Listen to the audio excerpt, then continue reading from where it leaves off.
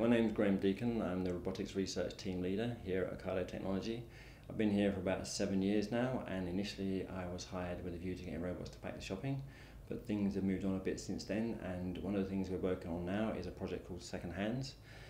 This is developing a robot to assist our maintenance technicians, and it's called SecondHands because it's literally meant to be a second pair of hands for the technician to get their work done.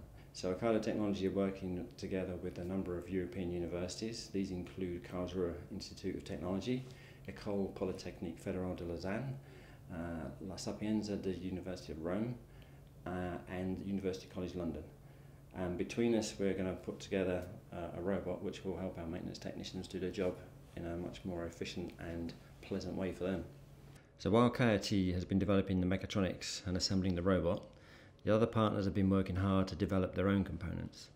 We've been talking to each of these partners and spending a lot of time developing the software architecture and infrastructure to make sure that when these components come together, they will work as a coherent whole on the robot. The High Performance Humanoid Technologies team at KIT has been working on the robot hardware and operational software and have implemented various essential functionalities. For example, the robot operating system has been completely developed by KIT. In addition, KIT and UCL have been working together to develop the grasping of a spray bottle, an item that is regularly used for maintaining the automation hardware inside the warehouse. The team at University College London have also been working on different vision functionalities. In addition to the location of objects using grasping, they have managed to achieve markerless 3D human pose estimation from monocular video, which we can use to track the technician's actions. They are also able to track and distinguish between multiple moving objects in a dynamic environment. Sapienza takes care of the planning and the visual interpretation used in execution monitoring. The planner sets goals for the robot to achieve given the current progress of the maintenance task and the commands received from the technician. The visual interpretation component recognizes objects, and the visual execution monitor looks for the changing relationships between them as actions are executed in order to verify the robot is progressing towards its current goal. EPFL have studied closely a number of human-robot interaction tasks and implemented them as dynamical systems in order to realize a fluid and natural interaction between the robot and the technician.